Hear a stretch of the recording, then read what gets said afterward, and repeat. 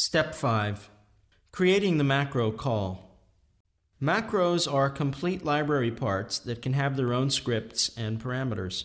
Macros are used to generate models which are used in many other objects. ArchiCAD has many macros within its library.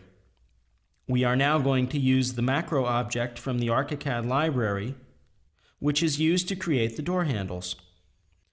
Open the object da_handletype.gsm using the File, Libraries and Objects, Open Object command.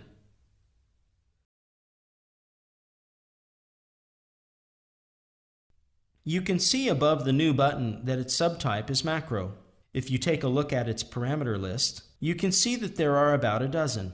These specify various things about its geometry, materials, shadow casting, etc. Select the GS_handle_type_M parameter and click the right pointing arrow in its value column to see the available values. As you can see, there are 16 possible values, the same values defined for the handle_style parameter of the door object. At the beginning of the parameter script, we gave these possible values for the handle_style parameter. If you open the parameter script of this macro object, you'll see that the GS_handle_type_M parameter of the macro has the same value set. The reason we did this is because we will call the macro from our door object and we will transfer values to it. The macro will generate its 3D based on the values that were transferred from the calling door object. Activate the 3D view window to see the 3D model of the macro. Notice the position of the local coordinate system of the macro object. This is important because in calling the object, we need to move the local coordinate system to the position where we want the macro to be created. We will use 3 parameters of the macro in the door object. We will transfer the values of these parameters to the macro when we call it.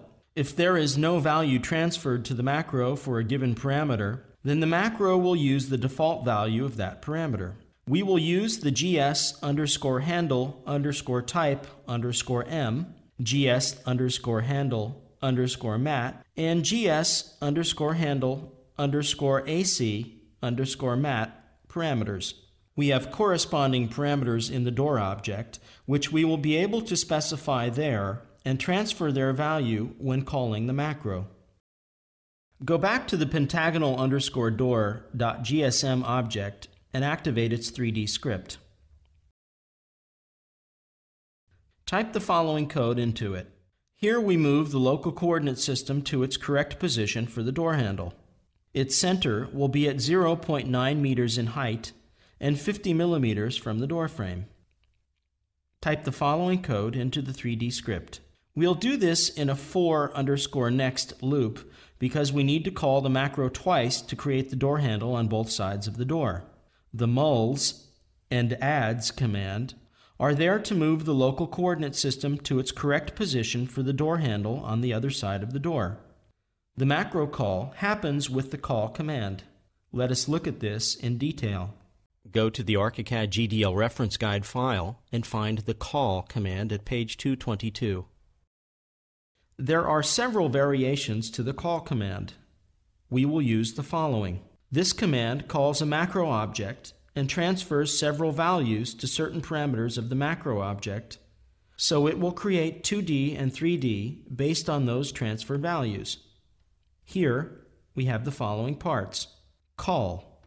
This is the name of the command macro_name_string.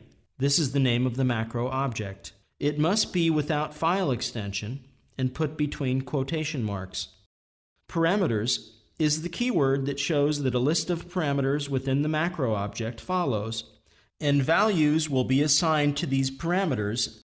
Name1 equals value1, the name of a parameter within the macro object, and the numeric expression which assigns a value to it. If we do not assign values to certain parameters of the macro object, they will use their default values as specified in their parameter list. So the following command will call the macro object called da_handletype. It will set values for 3 parameters within the macro object.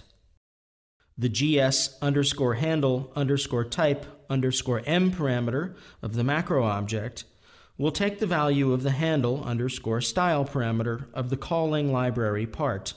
The GS_handle_mat parameter of the macro object will take the value of the handle_mat parameter of the pentagonal_door.gsm library part.